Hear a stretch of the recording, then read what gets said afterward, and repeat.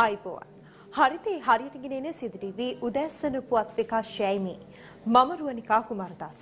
ප්‍රථමයෙන් අවධානය දවසේ ප්‍රධාන පුවත් සිරස්තල වෙත. තුන්කොන් එක්දිනකින් ජය ශ්‍රී ලංකාවට. පක්ෂපාත ભેදයකින් තොරව ජනපතේ නීතිය ක්‍රියාත්මක කරනවා. චන්දිමකින් ප්‍රකාශයක්. වෙනස් විදියට ඉපදුණු වඳුරු පැටවු දෙදෙනෙක්.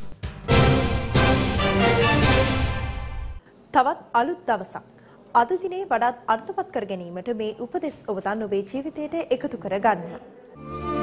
ඔබ කතා කරන විට ඔබ දැනටමත් දන්නා දේ නැවත නැවත කියනු ඇත.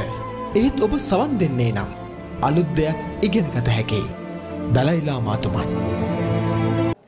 තුන්කොන් එක්දින ක්‍රිකට් තරගාවලියේ බංග්ලාදේශයේ සමග පැවති තරගයෙන් ශ්‍රී ලංකාව කඩලු 10ක විශිෂ්ට ජයක් වාර්තා කළා.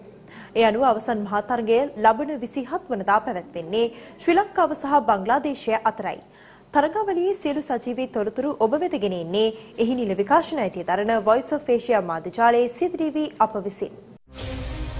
මෙවර තුන්කොන් එක්දින ක්‍රිකට් තරගාවලියේ අපරාජිතව සිය ගෞරවය රැකගනිමින් සිටි සත්කාරක බංග්ලාදේශ කණ්ඩායමට දැවැන්ත පරාජයක් අත්කර දෙමින් පෙරලිකාර ශ්‍රී ලංකා කණ්ඩායම අවසන් මහා තරගයට සුදුසුකම් ලබා ගත්තා. ශ්‍රී ලංකා කණ්ඩායම මීට පෙර රටවල් දෙකකට වඩා වැඩි සංඛ්‍යාවක් සහභාගී වූ තරගාවලියකදී අවසන් මහා තරගයට සුදුසුකම් ලැබුවේ වසර 4කට පෙරයි. ඒ 2014 වසරේදී ICC ලෝක කුසලාන පන්දුවාර 20 තරගාවලියේදී. එහි විශේෂත්වය වන්නේ 2014 පන්දුවාර 20 ලෝක කුසලාන නිල විකාශන අයිතියද Voice of Asia මාධ්‍ය ජාලයේ Siyatha FM අපට හිමිව තිබීමයි.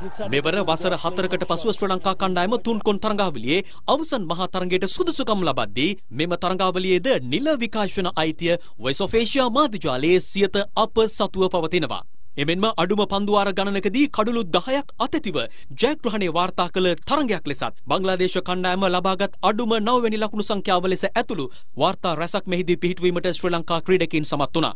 තරගයේ කාසිවාසී දිනාගනිමින් බංග්ලාදේශ නායකයා තීරණය කළේ ශ්‍රී ලංකාවට දැවැන්ත ලකුණු අභියෝගයක් ලබා දීමටයි. එහෙත් බංග්ලාදේශ පිතිකරුවන්ගේ උපක්‍රම මැනවින් හඳුනා ගනිමින් ඔවුන්ගේ දුර්වලකම් අධ්‍යයනය කළ ශ්‍රී ලංකා කණ්ඩායම මැනවින් තරගයට අවතීර්ණ වන්නේ ආරම්භක සමතතාවයේ ලකුණු 5කට සීමා කරමින්. සුරංග ලක්මාල් සහ දුෂ්මන්ත චමීර ශ්‍රී ලංකා පන්දු බලෑනියේ සුපිරිතම පන්දු යවන්නන් දෙදෙනා බවට පත්වමින් බංග්ලාදේශ මුල් පෙළ මැද පෙළ සහ පසු පෙළ පිතිකරුවන් අසරණ කිරීමට සමත් වුණා. කණ්ඩායමේ වැඩිම ලකුණුලාභියා ලෙස මුස්මිකා රහීම් ලකුණු 26ක් කණ්ඩායමට ගෙන දෙද්දී ශබීර් රහමන් ලකුණු 10ක් රැස් කළා. කණ්ඩායමේ සෙසු පිතිකරුවන් 9 දෙනාටම ලකුණු 10 සීමාවට හෝ ළඟා වීමට ශ්‍රී ලංකා පන්දු යවන්නන් සහ පන්දු රකින්නන් ඉඩ ලබා දුන්නේ නැහැ. ඒ අනුව බංග්ලාදේශයේ නිම පන්දුවාර 24කට සීමා වන්නේ ප්‍රධාන ලකුණු පූර්ව ලකුණු 82ක් ලෙස දිස් වෙද්දී. මෙහිදී සුරංග ලක්මාල් ලකුණු 21කට කඩලු 3ක් බිඳහෙලද්දී දුෂ්මන්ත චමීර තිසර පෙරේරා සහ සඳකෑන් කඩලු 2 බැගින් බිඳහෙලීමට සමත් වුණා. ලකුණු 83ක ඉතා පහසු ජයග්‍රහී ඉලක්කයක් හඹා යාමට ශ්‍රී ලංකා ආරම්භක පිතිකරුවන් ලෙස උපුල් තරංග සහ ධනුෂ්ක ගුණතිලක පිටියට පිවිසෙනවා. ශ්‍රී ලංකා කණ්ඩායමේ ප්‍රබල ආරම්භක පිතිකරු කුසල් ජනිත්ගේ අඩුව පිරවීමට කණ්ඩායමට එක්වන ධනුෂ්ක ගුණතිලක සිය වගකීම මැනවින් ඉටු කරමින් පන්දු 35ක් තුල නොදවී ලකුණු 35ක් ලබා ගනිද්දී උපුල් තරංග පන්දු 37කදී නොදවී ලකුණු 39ක් ලබා ගනිමින් ශ්‍රී ලංකා කණ්ඩායමට මෙම අභිමානනීය ජයග්‍රහණය ගෙන දීමට සමත් වුණා. ශ්‍රී ලංකා කණ්ඩායම ලකුණු 83 ජයග්‍රහී ඉලක්කයේ පසු කළේ පන්දුවාර 11යි පන්දු 5ක් පමණක් වැය කරමින්. ඒ අනුව ලබන 27 වනදා ශ්‍රී ලංකාව සහ බංග්ලාදේශය අතර පැවැත්වෙන අවසන් මහා තරගයත් උදෑසන 10:30 සිට සජීවී ලෙස ඔබ වෙත ගෙන එන්නට මෙවර තරගාවලියේ නිල විකාශන අයිතිය දරන Voice of Asia මාධ්‍ය ජාලයේ Siyatha TV අප සූදානම්. ඇත්තටම මානසිකත්වය ගොඩක් හොඳයි. දැන් මොකද මේ පෞගේ කාලේ අපිට තරගයක් ජය ගැනීමට අපහසුතාවයන් තිබ්බේ. අපේ කොන්ෆිඩන්ස් එක පොඩ්ඩක් අඩු වෙලා තිබ්බේ. ඉතින් මම හිතනවා මේ තරග දෙකේ ස්පෙෂලි අද මේ මැච් එකේ රිසල්ට් එක ගැන මේ අපිට ලොකු විශ්වාසයක් තියෙනවා. අපිට ඊළඟ තරග මේ ෆයිනල් එක ජයග්‍රහණය කරන්න පුළුවන් කියලා ඒ කොන්ෆිඩන්ස් එක. ශ්‍රී ලංකාවේ දුම්රිය සංවර්ධන කාර්යයන් සඳහා ඉන්දුනීසියාවේ පූර්ණ සහය ලබා දෙන බව එරට ජනාධිපති ජොකෝ විඩෝඩෝ මහතා පවසනවා. ඒ අලියගහ මන්දිරයේදී අග්‍රාමාත්‍ය රනිල් වික්‍රමසිංහ මහතා හමු වූ අවස්ථාවේදී මෙහිදී ශ්‍රී ලංකාවේ දුම්රිය සංවර්ධන කාර්යයන් සඳහා ඉන්දුනීසියාවේ පූර්ණ සහාය ලබා දෙන බවත් මූලික ශක්්‍යතා වාර්තාවක් සැකසීම උදෙසා ඉන්දුනීසියානු තාක්ෂණ ශිල්පීන් පිරිසක් ළඟදීම ශ්‍රී ලංකාවට එවන බවත් ඉන්දුනීසියානු ජනාධිපතිවරයා ප්‍රකාශ කළා. මීට අමතරව ජල හා ජලාපවාහන මහා මාර්ග වැනි ක්ෂේත්‍රයන් පිළිබඳව ප්‍රමුඛත්වය ලබා දීමේ හැකියාව ගැනද විමසා බලා තිබෙනවා. ඉන්දුනීසියාව ශ්‍රී ලංකාවේ යටිතල පහසුකම් සංවර්ධන කාර්යයන් සඳහා එක්වීමට කැමැත්තෙන් සිටින බවයි ජෝකෝ විඩෝඩෝ මහතා ප්‍රකාශ කළේ. අධ්‍යාපන හා සංචාරක ක්ෂේත්‍රයන් වර්ධනය කර ගැනීම උදෙසා එක්ව ක්‍රියා කිරීමේ හැකියාවන් පිළිබඳවද සාකච්ඡා වුණා. එමෙන්ම ඉන්දු ශාන්තිකර සාගර කලාපයන්හි සහභාගීතාවය ශක්තිමත් කරලීම හා ඉන්දිය සාගර කලාපීය රටවල තිරසර භාවය සහතික කරලීම මෙන්ම නිදහස් හා සාමකාමී නාවක ගමනාගමනය ආරක්ෂා කරලීම සම්බන්ධයේද මෙහිදී අග්‍රාමාත්‍ය රනිල් වික්‍රමසිංහ මහතා සහ ඉන්දුනීසියානු ජනාධිපති ජෝකෝ විඩෝඩෝ මහතා අතර සාකච්ඡා පවත්වා තිබෙනවා. ඉන් අනතුරුව සිය දෙදින නිල සංචාරය අවසන් කරමින් ඉන්දුනීසියානු ජනාධිපති ජෝකෝ විඩෝඩෝ මහතා දිවයිනෙන් පිටත්ව ගියා. දිවයිනට පැමිණි ජපාන වාණිජ්‍ය සහ කර්මාන්ත මණ්ඩල නියෝජිතින් පිරිසක් ජනාධිපති මෛත්‍රීපාල සිරිසේන මැතිතුමා හමු වුණා. ඊයේ පෙරවරුවේ ජනාධිපති නිල නිවසේදී මෙරට නව ව්‍යාපාරික හා ආයෝජන අවස්ථා සොයා බැලීම සඳහා ශ්‍රී ලංකාවට පැමිණ සිටින ජපාන වාණිජ්‍ය සහ කර්මාන්ත මණ්ඩල නියෝජිතින් පිරිසක් ජනාධිපති නිල නිවසේදී මෛත්‍රීපාල සිරිසේන මැතිතුමා හමු වුණා. ජපානයේ සහ ශ්‍රී ලංකාව අතර ඇති දීර්ඝ කාලීන මිත්‍රත්වය මෙහිදී සිහිපත් කළ ජනාධිපතිතුමා අධ්‍යාපන සෞඛ්‍ය කෘෂිකර්ම ආදී විවිධ ක්ෂේත්‍ර සඳහා ජපාන් රජයෙන් සැපයූ සහයෝගයට ස්තුතියද පුද කළා. මෙම නියෝජිත පිරිසේ නායකත්වයේ දරූ ආචාර්ය අකිරෝ මිමුරා මහතා සඳහන් කළේ ශ්‍රී ලංකාවේ කර්මාන්ත යටිතල පහසුකම් වාණය මෘදුකාංග ප්‍රවාහන හා ගුවන් සේවා යන ක්ෂේත්‍රවල ආයෝජන අවස්ථා ලබා ගැනීමට තම රජය අපේක්ෂා කරන බවයි. ඒ වෙනුවෙන් සැකසූ නව යෝජනා මාලාවක්ද අකිරෝ මිමුරා මහතා විසින් ජනාධිපතිතුමා වෙත පිළිගන්වා තිබෙනවා. මෙම අවස්ථාවට අමාත්‍ය මලික් සමරවික්‍රම, ජපානයේ ශ්‍රී ලංකා තානාපති මහාචාර්ය ගංගානාත් දිසානායක, ශ්‍රී ලංකාවේ ජපාන තානාපති කෙනිචි සුගුණමා මහතා ඇතුළු පිරිසක් එක්ව සිටියා. ජනාධිපතිතුමන් විසින් පක්ෂපාත ભેදයකින් තොරව නීතිය ක්‍රියාත්මක කරන බව අමාත්‍ය චන්දිම වීරක්කොඩි මහතා පවසනවා. අමාත්‍යවරයා මේ බව සඳහන් කළේ ගාල්ල ප්‍රදේශයේ පැවති ජන හමුවකට එක්වෙමින්. අපේ අරමුණ එක්සත් ජාතික පක්ෂය හෝ වෙනත් පක්ෂයක් විනාශ කරන එක නෙමෙයි. හැබැයි මොන පක්ෂද මොන පාටද කියලා අදාළ නැහැ. මේ රටේ නීතියට විරුද්ධ, මේ රටේ සදාචාරයට විරුද්ධ ජනතාව විරුද්ධ දෙයක් කරනවා නම් ඒකට විරුද්ධව නැගී සිටින්නට අපට ශක්තිය තියෙනවා. පක්ෂපාත ભેදයක් නැහැ නීතිය ක්‍රියාත්මක කරන්න. මේ රටේ හැම කෙනෙකුටම සමානව නීතිය ක්‍රියාත්මක කරන්න අද ශ්‍රී ලංකා නිදහස් පක්ෂ නායකයා හැටියට ජනාධිපතිතුමා ක්‍රියාත්මක වෙනකොට මෙන්න කෑ ගහනවා. මෛත්‍රීපාල සිරිසේන ජනාධිපතිතුමා පක්ෂපාත ભેදයක් නැහැ නීතිය ක්‍රියාත්මක කරන්න. අපේ මහ ඇමතිතුමා ඌවේ කාන්තාවක් සම්බන්ධ ප්‍රශ්නයක් ආවම ජනාධිපතිතුමා වහාම උ තනතුරෙන් ඉවත් කරා. අධ්‍යාපන ඇමතිකමෙන් පොලිසියට කිව්වා නීතිය ක්‍රියාත්මක කරන්න කියලා. ඔව්ව ඉස්වාමීට ඉදිරිපත් කරා. අද අධිකරණයට බාර දීලා තියෙනවා ඔව් පිළිබඳ තීන්දුව ගන්න. මේ තත්ත්වය වෙනදා තිබුණාද? මේව මතක් කරගන්න ඕන. රටට අවශ්‍ය, මිනිස්සුන්ට අවශ්‍ය යුක්තිය සාධාරණත්වයේ රජයන යුගයක්. අභිනවයෙන් ඉදිකෙරුණු ගුවන් යානා ඉන්ධන පැටවීම සඳහා අත්‍යවශ්‍ය වූ පෙරහන් පද්ධතිය ඊයේ විවෘත කෙරුණා. ගුවන් යානා ඉන්ධන පැටවීම සඳහා අත්‍යවශ්‍ය වූ පෙරහන් පද්ධතිය කොළොන්නාව නිමාවේ ස්ථාපිත කෙරුණා. ඒ කංජ තෙල් සම්පත් සංවර්ධන අමාත්‍ය අර්ජුන රණතුංග මහතාගේ ප්‍රධානත්වයෙන් විවෘත කෙරුණු පෙරහන් පද්ධතිය කොළොන්නාව නිමාවෙහි සම්පූර්ණයෙන්ම ස්ථාපිත කෙරුණේ ලංකා කංජ තෙල් තොගකපඩා පර්යන්ත සමාගමේ ඉංජිනේරුවරුන්ගේ තාක්ෂණික දැනුමෙන්. එම පද්ධතියට සමගාමීව පැයට කියුබික් මීටර් 136ක ධාරිතාවෙන් යුත් පොම්ප දෙකක් සවිකර තිබෙනවා. එක්සත් ජනතා නිදහස් සන්ධාන මහලේකම් අමාත්‍ය මහින්ද අමරවීර මහතාගේ ප්‍රධානත්වයෙන් ඊයේ කොළඹදී මාධ්‍ය හමුවක් කැඳවා තිබුණා. මේ වෙනකොට මෛත්‍රීපාල සිරිසේන ජනාධිපතිතුමා දැන් මේ දිනවල එතුමාට විරුද්ධව කොහොමද මේ එතුමාගේ මේ තියෙන ජනප්‍රියභාවය අඩු කරන්න කියන එක පිළිබඳව විවිධ සාකච්ඡා කුමන්ත්‍රණ සිදු වෙන බව අපි හොඳටම දන්නවා. මට පැහැදිලිව කියන්න පුළුවන් එක් ආයතනයක් ප්‍රචාරක ආයතනයකට දැනටම විශාල මුදලක් ලබා දීලා තියෙනවා ජනාධිපතිතුමාට විරුද්ධව අසත්‍ය ප්‍රචාරයන් ගෙනියන්න. වගේම මඩ ප්‍රචාර අසත්‍ය ප්‍රචාර ගෙන යාමේ වැඩපිළිවෙලක් අපේ ප්‍රතිවාදීන් මේ වන විට සකස් කරගෙන යනවා. මේ දවස් 3-4කට ඉස්සෙල්ලා ප්‍රධාන පෙළේ ජී.එල්. පීරිස් මහත්තයාගේ පක්ෂයේ සමාජිකයෙක් සාකච්ඡා කරා එක්සත් ජාතික පක්ෂ අමාත්‍යවරයෙක්. ඒක අපිට තොරතුරු ලැබුණා. ඒ තොරතුරු අපි ඉදිරියේදී හෙළිදරව් කරන්න කවුද මේ සාකච්ඡාවට ආපු ප්‍රධාන පෙළේ ඒ පැත්තේ සංඝයාත් ඒ වගේම මේ එක්සත් ජාතික පක්ෂයේ ඉන්න ප්‍රබල අමාත්‍යවරයාත් කියලා ඒ කතා කර කරුණුත් එක්කම අපි ඉදිරිපත් කරන්න.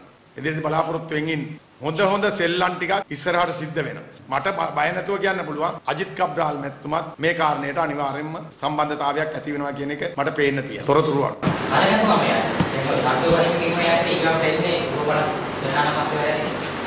කවුරුවත් හිතුවේ නෑ ඌවේ මහමැතිතුමා මේ වගේ සිද්ධියකට අහු වෙනකොට තීන්දුවක් ගනී. මම පෞද්ගලිකව දන්නවා, ඒ ප්‍රදේශය දන්නවා මෙතන මේ කියන සිදුවීමක් නෑ. මේ දේශපාලන පෙළඹවීමක් මත ඇතිවෙච්ච සිද්ධියක්. මේ ගැන සාධීනව පරීක්ෂණයක් කරොත් ඒක තමයි අපි දන්න දේ. ඒ ගුරුවරිය දන ගස්සලත් නෑ, ගුරුවරිය කියන්නේත් නෑ දන ගහන්න කිව්වා කියලා. එහෙම කොතනකවත් කියලාත් නෑ. නමුත් දැන් මේ සිද්ධිය මතු වුණා. මේ සිද්ධිය කතා කරනකොටම ජනාධිපතිතුමාට වාර්තා වුණා. ජනාධිපතිතුමා ආණ්ඩුකාරවරයාට උපදෙස් ලබා දුන්නා. වහාම අධ්‍යාපන අමාත්‍යාංශය පවර ගන්න කියලා. මේවා වෙනදා නොවිච්ච දේවල් දැන් වෙනවා. ගැටලු කිහිපයක් මුල් කර ගනිමින් රජයේ වෛද්‍ය නිලධාරීන්ගේ සංගමය වැඩවර්ජනයක නිරත වීමට තීරණය කර තිබෙනවා. ඊයේ කොළඹදී පැවති මාධ්‍ය හමුවකදී එම සංගමය සඳහන් කළේ ඊට සෞඛ්‍ය බලධාරීන් මෙතෙක් නිසි ප්‍රතිචාරයක් ලබා දී නොමැති බවයි. අපි පසුගිය කාලය තුල දිගින් දිගටම කිව්වා වෛද්‍යවරුන්ට අනන්‍ය වෙච්ච වෛද්‍යවරුන් විසින් දිගටම මතු කරපු රටටත් සෞඛ්‍ය ශාස්ත්‍රයටත් වෛද්‍යවරුන්ටත් වැදගත් වන කාරණා ගණනාවක් සම්බන්ධයෙන් අපි අනතුරු අඟවල සිටියා. නැවත දැනුම් දීමකින් තොරව ක්‍රියාත්මක වන වැඩවර්ජන ක්‍රියාමාර්ගයක් සම්බන්ධ. සයිටම් අර්බුදය ඇතුළුව විශේෂයෙන්ම වෛද්‍යවරුන්ගේ ලැබිය යුතු අමතර රාජකාරී දීමනා නොලැබී වෛද්‍යවරුන්ගේ ප්‍රවාහන දීමනා වෛද්‍යවරුන්ගේ ශ්‍රේණි උසස් වීම ඒ වගේම රෝහල් වල වෛද්‍ය පරිපාලන සේවයේ තියෙන පුරප්පාඩු සම්පූර්ණ නොකිරීමේ ඒ සඳහා අවශ්‍ය කරන නියෝජ්‍ය පරිපාලන සේවයේ තියෙන තනතුරු සඳහා තියෙන සම්මුඛ පරීක්ෂණ නොකැදවීමේ මේ ආදී විදිහට වෛද්‍යවරුන්ගේ සහ විධායක ශ්‍රේණි නිලධාරීන් ලබා දෙන තීරුබදු සහන සහිත බලපත්‍ර ක්‍රමවේදයට ඇතුළත් කරලා තියෙන බලපෑම් ඒ වගේම බදු සහන ලබලා දුන්නොත් ඒවා සියල්ල ඉවත් කිරීම හරහා වෙලා තියෙන හානිය සම්බන්ධයෙන් අපි දිගින් දිගටම කරුණු දැක්වුවා. මේ දක්වා අපි ඉදිරිපත් කරපු කිසිදු කාරණයකට කිසිම අවස්ථාවකදී මේ දක්වා මේ සම්බන්ධයෙන් විධිමත් පරිදි කිසිදු ප්‍රතිචාරයක් අපිට දැනුම් දීමක් කළා නැහැ. මේ සාධනීය වෙන මැදිහත් වීම. ඒ නිසා අද දවසේ රැස්වෙච්ච විධායක සභාව තීරණය කළා එළඹෙන 30 වෙනි අඟහරුවාදා උදෑසන 8 සිට ආරම්භ වෙන දීප ව්‍යාප්ත දැවැන්ත වැඩවර්ජනයක් එදිනට ආරම්භ කරන්න. දැන් රටවටා පුවත් කිහිපයක් කෙටියෙන්. හැටන් පොලිස් වසමට අයත් හැටන් කොළඹ පැරණි මාර්ගයේ රක්ෂිතයක ඊයේ පස්වරුවේ ගින්නක් හටගත්තා. ගින්නෙන් එම රක්ෂිතයේ අක්කර 15ක පමණ කොටසක් ගිනිගෙන විනාශ වී ඇති බවයි අප වාර්තාකරු සඳහන් කළේ. මේ දිනවල මධ්‍යම කඳුකරයේ පවතින වියලි කාලකුණියත් සමගම රක්ෂිතවලට කිසියම් පිරිසක් විසින් ගිනි තැබීම් සිදු කරනු ලබන අතර ගින්න හේතුවෙන් ප්‍රදේශයේ ජල මූලාශ්‍රද සිඳී යාමේ තර්ජනයකට ලක්ව තිබෙනවා. වැලිකම දෙනිපිටිය ආදර්ශ කනිටු විද්‍යාලයට මෙවර දරුවන් ඇතුළත් කිරීමේදී පාසල අවට පෝෂණ කලාපය තුළ සිටින දරුවන් පාසලට ඇතුළත් කර නොගැනීම හේතුවෙන් විරෝධතාවයක් පැවැත්වුණා. පෙරාදෙණිය විශ්වවිද්‍යාලීය වෘත්තීය සමිති ඒකාබද්ධ කමිටුව විසින් ඊයේ විරෝධතාවයක නිරත වුණා. ඉල්ලීම් කිහිපයක් මුල් කරගෙනමින් පැවති මෙම විරෝධතාවයට විශ්වවිද්‍යාලයේ අනත්යන සේවකීන් විශාල පිරිසක් එක්ව සිටියා. ඩොලි වැටලුවා ක්ලෝනීකරණය කළ තාක්ෂණයම යොදා ගනිමින් වඳුරු පැටවුන් දෙදෙනෙකු බිහි කර තිබෙන බව විදේශ මාධ්‍ය වාර්තා කළා. ලොව වඩාත් කතාබහට ලක් වූ ඩොලි පැටලුවා ක්ලෝනීකරණය කිරීමට යොදාගත් තාක්ෂණයම යොදා ගනිමින් වඳුරු පැටවුන් දෙදෙනෙකු බිහි කළ පුවතක් චීනයෙන් වාර්තා වනවා. සති කිහිපයකට පෙර චීනයේ පරීක්ෂණාගාරයකදී උපත ලැබූ මෙම වඳුරු පැටවුන් දෙදෙනා සොන් සොන් සහ හුවා ලෙසයි නම් කර තිබෙන්නේ. වඳුරු පැටවුන් දෙදෙනාටම ඉතා සමාන දිගු වලිගයක් ඇති බව පැවසෙනවා.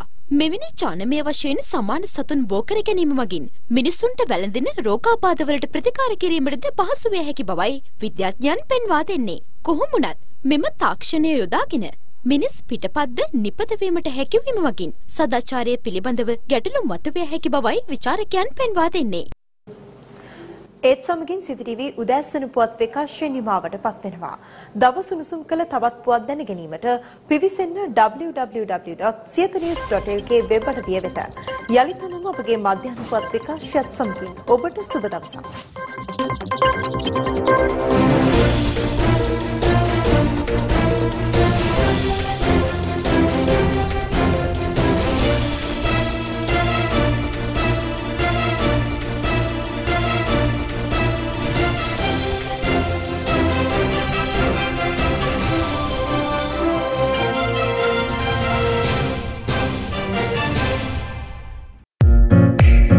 දිනපතා අලුත් වීඩියෝ සහ ප්‍රවෘත්ති නැරඹීමට ඉහත බටන් එක ක්ලික් කර සියත TV සබ්ස්ක්‍රයිබ් කරන්න.